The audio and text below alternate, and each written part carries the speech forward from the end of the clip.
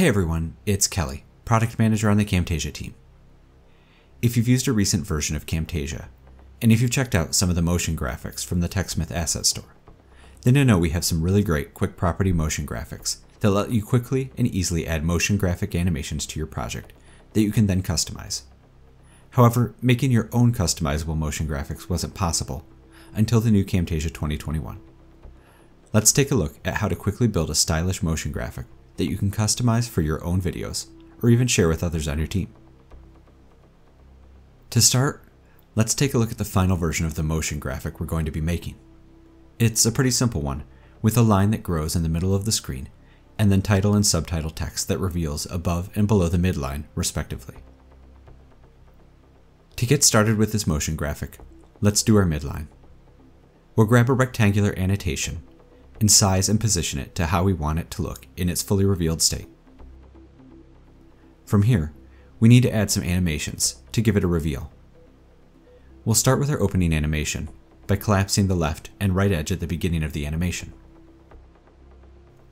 Let's expand the length of the line on the timeline by 1 second, which gives us a half second on the opening and closing animation, plus 5 seconds of on-screen time. Okay.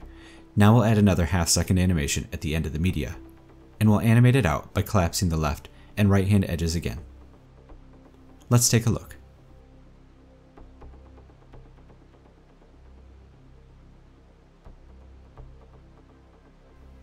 Perfect. Okay, now we're going to reveal our title and subtitle text. We're going to use some media mats here.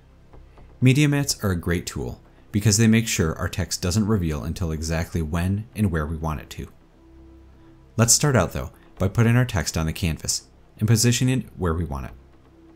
We'll also resize the text boxes just a bit and make sure the auto resize text option is checked so that when we customize our text later, it'll stay in the bounding box we define, otherwise it might reveal too early.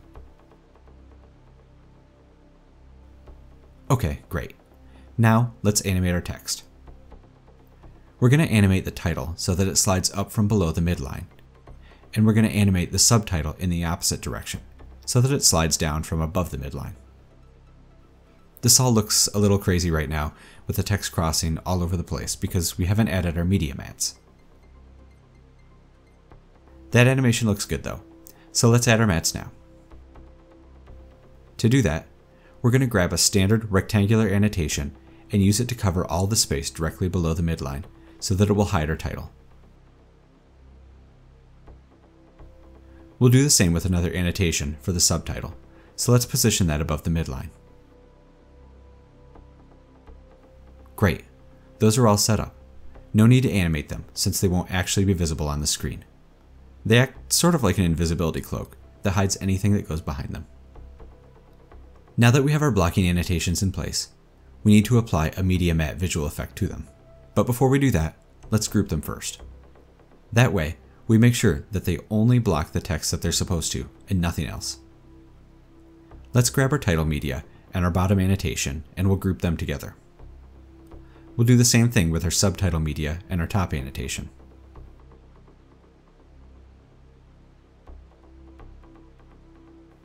Open up the title group, apply the media mat effect to the blocking annotation, and poof! Now our text is hidden until it passes above the block.